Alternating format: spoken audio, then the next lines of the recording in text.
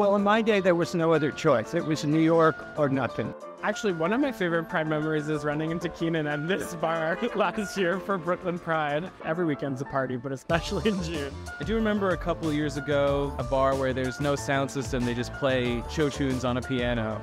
I think it was probably the most unified crowd and definitely the gayest. We all went in a big group for the Pride Parade. I remember going for the first time after gay marriage was legalized.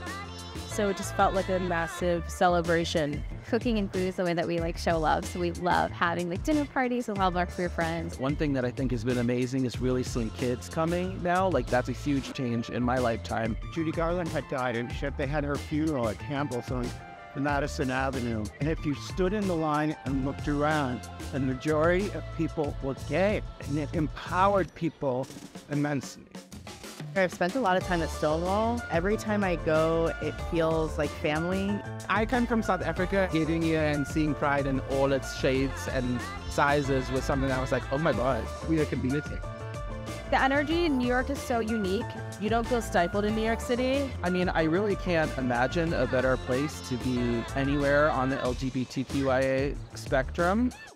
This city feels like home in a way that no place ever has. I, grew up with a ton of straight friends, and this is the first time I really had a circle of queer people around me.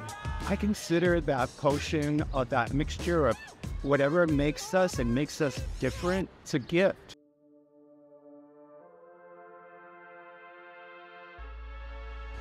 Bottoms up.